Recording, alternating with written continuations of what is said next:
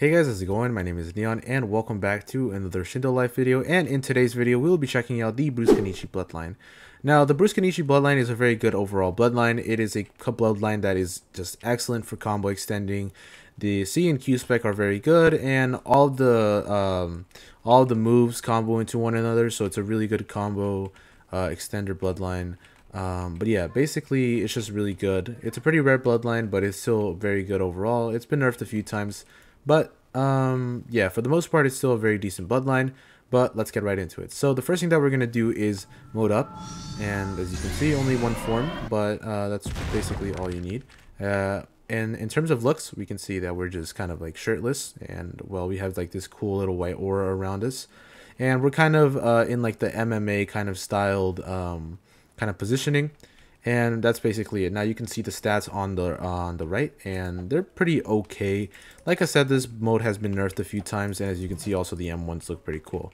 So the first move that we're going to test out is called the Sixth Dance, and as you can see, it's a combo extending move which just launches them in the sky. It does about 40,000 damage with the mode on, and for the most part that's basically it. Now we just have to wait for the cooldown to charge down, because the second move can only be used in quick disclaimer I forgot to mention in the video. Once you're in the mode of Kenichi, the second ability just becomes a point and click ability, but if you're not in the mode, it just becomes an air combo only ability. Air combos, as you can see. Well, that one is let me see, that one was the second move, and then the last move is called Tiger Lotus. It's a point and click one. You just launch them in the air, and it does a fair amount of damage. Now, as you can see, the M1s do not knock back as much as they used to before, but that's really the only thing that they changed, and they nerfed the stats a little bit, and also the damage and just some of the moves. Now, for the last two things that we're gonna do is the C spec.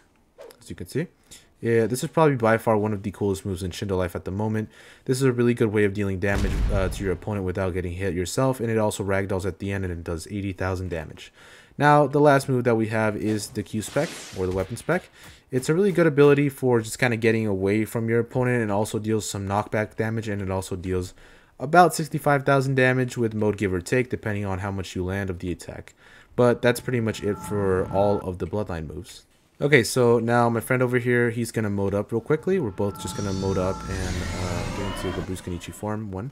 And he is going to do the first move on me so that you can see kind of what it does overall. As you can see, it's an air combo. I can't really do anything about that.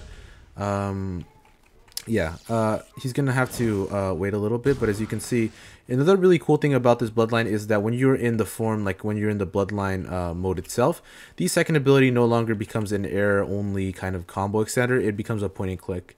But yeah, and now he's going to do the last ability. There we go. As you can see, it's a pretty good damage dealing ability, and now he's going to do the C spec real quick. There we go. So you can see I cannot do anything during this. Iframes do not work on this. Also, you cannot block during this, and it also ragdolls at the end, like I said. And last but not least, he's just going to do the Q spec real quick, just so that y'all can kind of see what it does. 64,000 damage, the exact same that I did to him almost. And that's basically it. For the most part, that's pretty much all that Kenichi has to offer. It's a really good bloodline overall. Now, would I recommend using this? Definitely. If you have a spare slot, if you have like 3 bloodline slots, this is one of the best bloodlines you can use for combo extending in the game as of right now. It's not as good as it used to be, but it's still about as good, if not better, than like Doom Shadow, Ryuji Kenichi, some of those type of bloodlines. It's a pretty rare one, but it's still overall just a very good bloodline for those who just want to get started combo extending overall. But that's basically it. So if you enjoyed this video, make sure to like and subscribe. And if you want more, just tell me in the comments what bloodlines you want to see next. We're very close to 200 subscribers, so if you like this type of content, make sure to like and subscribe. But apart from that, there's not much else to say. So I guess I'll see you guys in the next video. So yeah, peace out, guys.